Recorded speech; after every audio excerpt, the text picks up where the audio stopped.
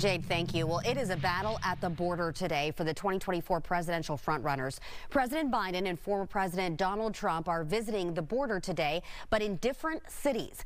Their visits come as a federal judge has blocked the new Texas law that would allow Texas police to arrest people suspected of crossing the border illegally. Fox's Mills Hayes is live in Brownsville. So, Mills, why did President Biden go to that location?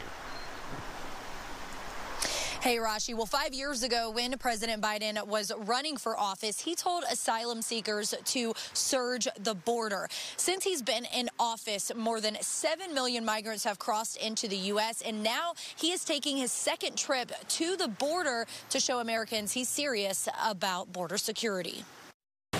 Immigrants have been coming to Brownsville for decades. Our town, the families here, we're all immigrants, and so there's a lot of understanding.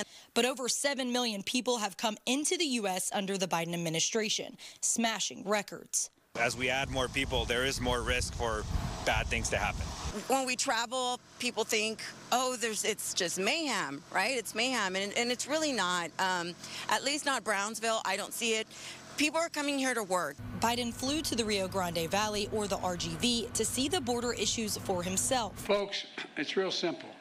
It's time to act. It's long past time to act. They desperately need more resources, need more agents, more officers, more judges, more equipment in order to secure our border. 300 miles northwest, former President Donald Trump is in the Del Rio sector in Eagle Pass. I call him Crooked Joe because he's crooked. He's a terrible president, the worst president our country's ever had, allowing thousands and thousands of people to come in from China, Iran, Yemen, the Congo, Syria, and a lot of other nations. The Del Rio sector has seen twice as many migrant encounters as the RGV sector, but both areas are seeing a drop in illegal crossings as migration shifts toward Arizona.